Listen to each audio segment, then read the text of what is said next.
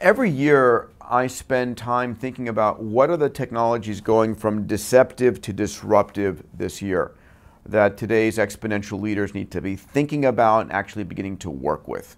And for this coming year, for the next few years, my view is that virtual reality is part of that. And it's gotten different terms, and there are different elements of it: virtual world, virtual reality, augmented reality. And really the kickoff was the purchase of Oculus Rift by Facebook for a couple of $2 billion.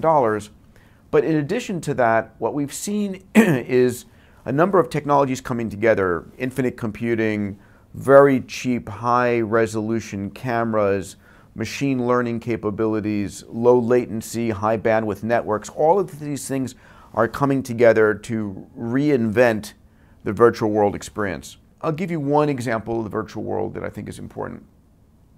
Today, when I go to a mall to buy things, it's a disastrous experience, right? You spend half an hour getting to the mall, you park, you go, you're trying to find a particular jacket or outfit, whatever it might be.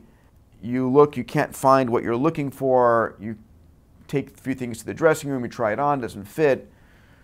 You know, you spend hours, it's a wasted experience, and you walk away frustrated.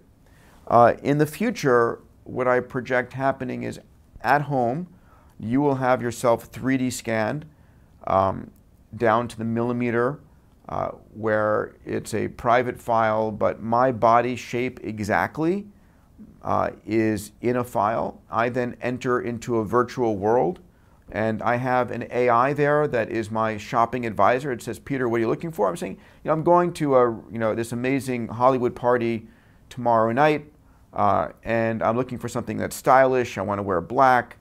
And all of a sudden, in this virtual world, everything I see is in my size, in the colors I want, recommended by this AI. And I can say, I'd love to see a fashion show. And all of a sudden, on a runway are avatars of me wearing all these different outfits walking by, and I can say I want to see that one and that one, and all of a sudden I'm looking in a virtual mirror and I'm wearing that outfit, and I can look around, see what it looks like, and I go, this is it, I want that. Boom, it's produced, manufactured to my exact size, probably using 3D printing capabilities or robotic capabilities that afternoon in the local factory and delivered the next morning, and it fits perfectly. So it's an experience where when I want something, I know I will get exactly what I'm looking for, fitting for me. So that's the future of the virtual retail store, if you would, and why I think virtual reality is going to do effectively a 100-fold improvement over what the Amazon experience is today.